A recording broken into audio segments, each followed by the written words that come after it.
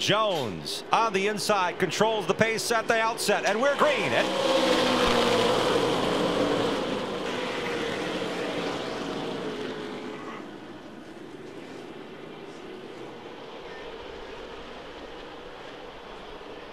Butcher comes across the nose of Jones, wants the inside line, but Jones has nothing to do with it. A tap and a run. Jones wants the inside line and has the horsepower down the front stretch to stay even.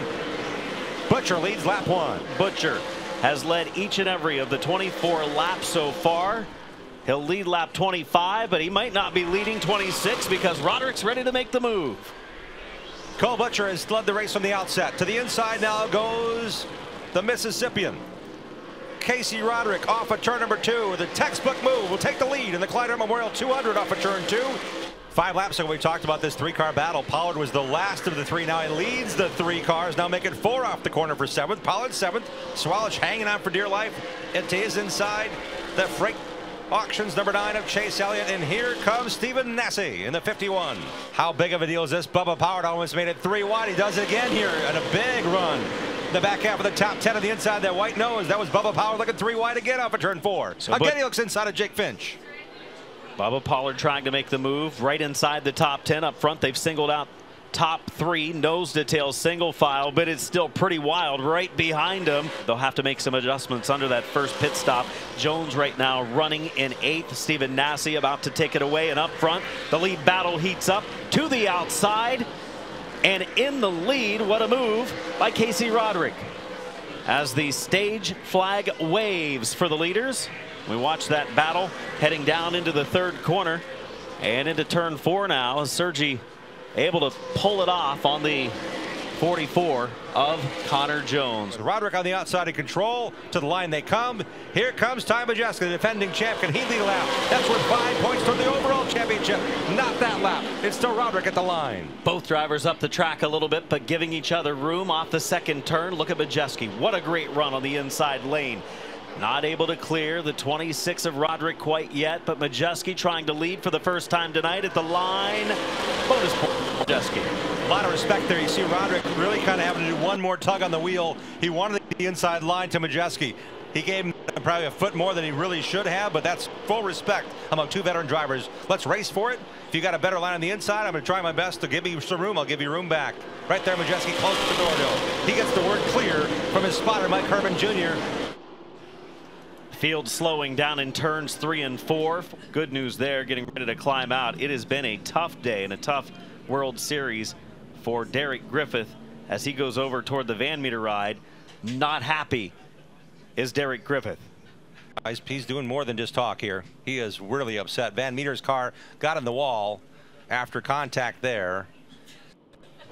Pollard is developing his own racing line. He's on the very bottom of turn 2 on exit, comes into turn 3, gets it right down on the yellow line again with the left side tires. That's where the car wants to be, and Bubba's going to put it where he feels most comfortable. We're talking about comfortability in the race car. He's got it. He's got the move. He's got the pass completed. Great speed shot from the start finish line. We see a car get side. Oh man, that's Dawson Sutton getting hard into the wall before the start finish line. Stephen Nasse for the 4 spot, outside lane, highest position during the course of this race so far for Nasse as he races with Brent Cruz right behind the top 3. Hard into the wall went Nasse. Touched wheels of Brent Cruz into turn 1. It happened in an instant. That was just been cleaned up after the last restart. And Majeski a bit sideways off of turn 4.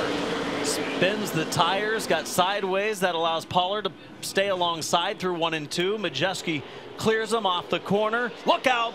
Right behind him, sideways, and what a save! How in the world did he save it? Not going to stop Chase's move forward to get everything out of that number 9 in the closing moments here. The Clyde Hart Memorial 200. This the battle for 7th. Nace on the outside. He finished 5th here in points a year ago. A lot of laps and a lot of big races. Chase Elliott's won a bunch of big races before turning his attention to full-time NASCAR. Back to race in supers. A great show for the fans here at New Smyrna Speedway. Chase Elliott's been in a lot of side-by-side battles throughout the course of this 200-lap race. 20 laps to go for Ty Majeski and Bubba Pollard, and their nose to tail down in 1 and 2. He took that line this time in turns 1 and 2. Majeski rolls through the corner like nobody's business. Year upon year, track upon track, his corner speed has been superior. Pollard matching that tonight. Right here, center off. Pollard to him, right to the rear quarter panel. A touch and go. Pollard, with just the ever so slight nudge, will take the lead. Majeski closes the gap through 3 and 4. Does he try to return the favor? He can't get there. Bubba Pollard out front. Lap 183 is the leader of the Clyde Hart Memorial 200 from New Smyrna Speedway. He got the still for winning in North Wilkesboro. Will he get the white cup for the Clyde Hart Memorial? We'll find out in half a mile. Takes it off of turn 2, clear racetrack ahead, races off into the 3rd corner. The Sonoya, Georgia driver brings it to turn 3. To the finish line, Bubba Pollard has proved the best of the best tonight. Bubba Pollard wins the Clyde Hart Memorial 200. His second ASA Stars victory and his 36th career Southern Series victory.